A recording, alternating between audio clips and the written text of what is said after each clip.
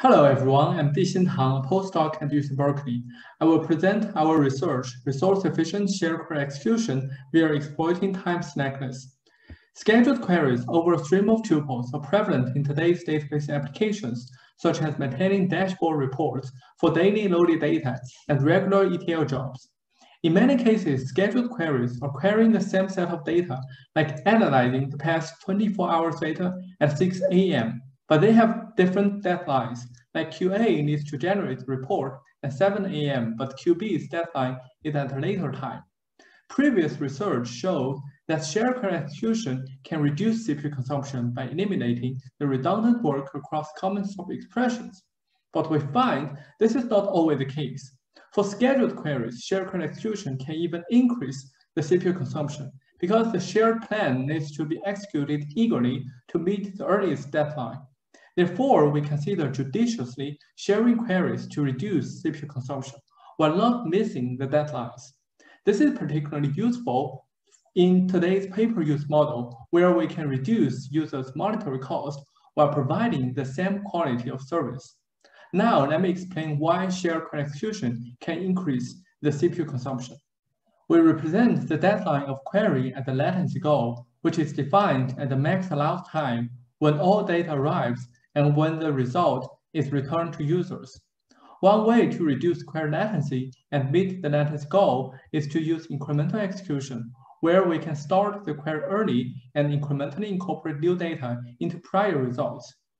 We can execute the query more eagerly to further reduce the query latency, which means we start every execution for a smaller amount of data.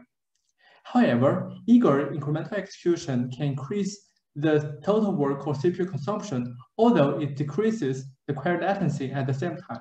Because incremental execution can remove prior output tuples and introduce wasted work. For example, eagerly maintaining this aggregate operator needs to repeatedly remove its prior output sum results, which increases CPU consumption. We find share query execution can push the whole plan to execute more eagerly to meet the lowest latency goal, which offsets the benefit of shared execution.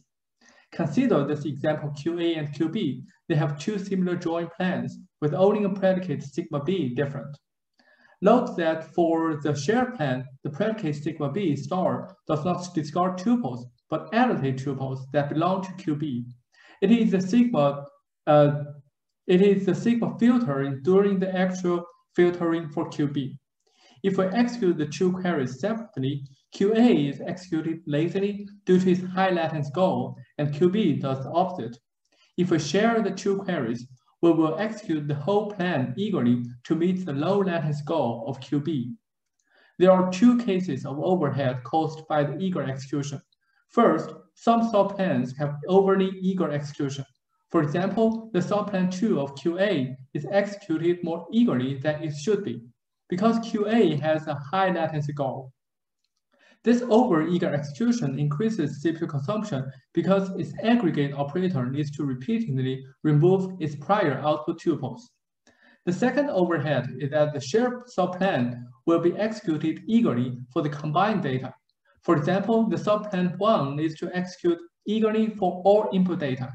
If we execute the two queries separately, we can execute the subplan of QA lazily. For QB, we only execute it eagerly for a small fraction of the input data due to the predicate sigma b.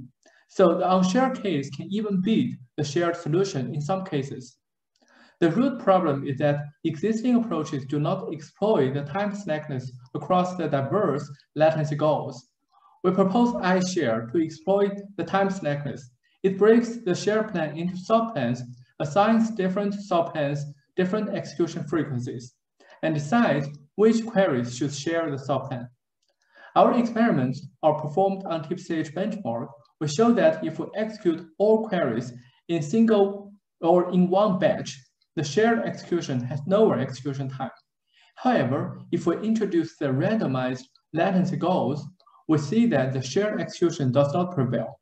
iShare, on the other hand, has much lower CPU consumption or total execution time compared to both shared and no-share baselines. To conclude, we propose iShare to judiciously share scheduled queries to reduce CPU consumption and meet the latency goals, Please find our long talk for more details. Thanks.